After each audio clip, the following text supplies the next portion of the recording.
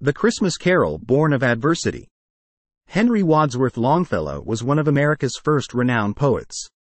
He is well known for his work, The Ride of Paul Revere, and The Song of Hiawatha, but much of his work was colored by tragedy and sorrow in his personal life.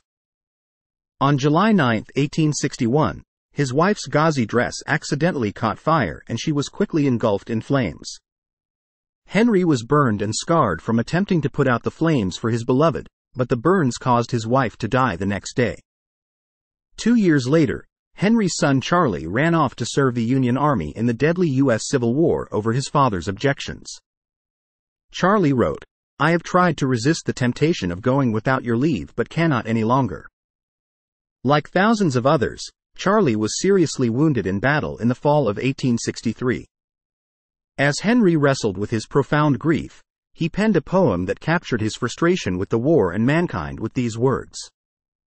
"And in despair I bowed my head. There is no peace on earth, I said.